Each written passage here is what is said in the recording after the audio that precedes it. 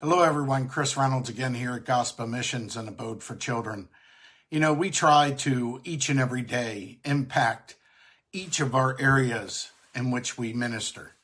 So to Abode for Children, for the kids over in India, for the people that come into the store, and also for all the people that we pray for every day and putting on our events and our pilgrimages, which we have coming up in a couple weeks, and, our retreats.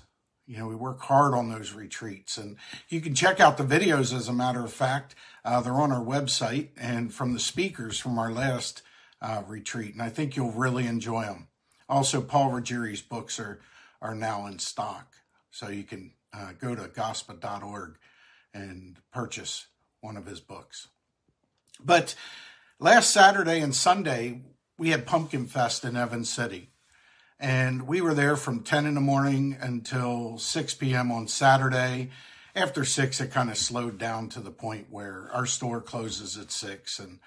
But we had a photo booth set up. We had a prayer station where we were taking prayer requests. We were also praying with people. I prayed with several people on Saturday and Sunday. And we had an Abode for Children table, and we were featuring the girls' junior college and, all the good that you're doing over in India. And all the good that you do when you support Gospa and Abode. But also our religious goods store. And you can shop online at gospa.org.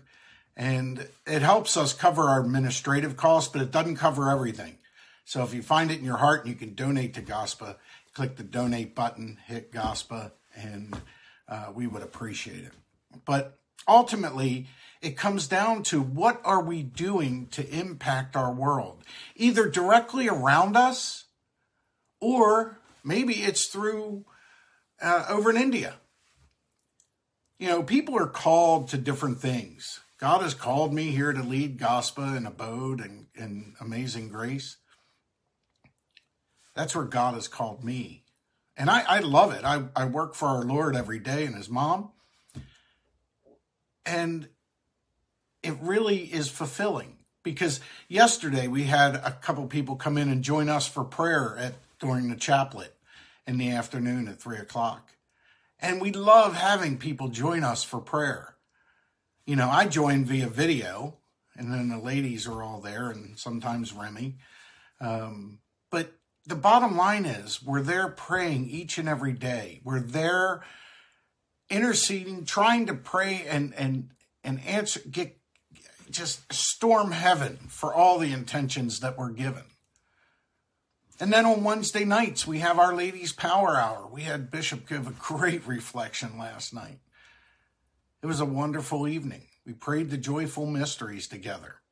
That is powerful. That is spiritual warfare going on.